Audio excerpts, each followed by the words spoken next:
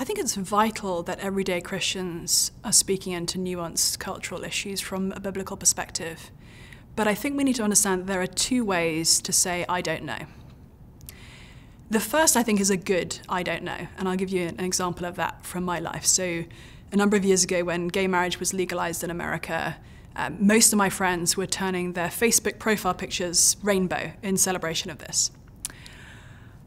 I wrote a long Facebook post explaining why I was not doing that. It was not based on bigotry or lack of empathy, but on a profound belief that there was something more important than our own sexual fulfillment, and that there was a love story in this world that was greater than any individual love story between two people.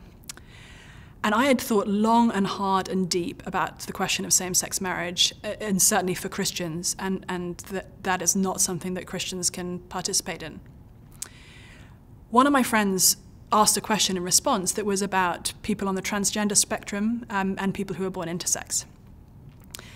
Now, in that moment, part of me wanted to give an answer. I had some instincts around those questions, but the reality was I hadn't done the research, I hadn't done the thinking, I hadn't had the conversations with real people with real issues, I hadn't studied the scriptures carefully enough on this issue. So the most honest thing I could say was, I don't know. I need to research more on this, and I need to educate myself better before I could give an answer that was in any way helpful or meaningful. And I think that, at that point in my life, was a good I don't know. If today, several years later, as my friends have continued to have that question, if all I have to say today is I don't know, I think I've been failing to love my friends. I think I've been lazy. I think I haven't been looking for the resources that are out there where I could develop more of an understanding. Now, do I have to have all the answers figured out? No. But each of us have a responsibility to grow in our understanding so that we can grow in our ability to help our friends and to help ourselves. It's like saying, let's leave giving to the millionaires. And until I have a certain amount of money, I'm not going to share.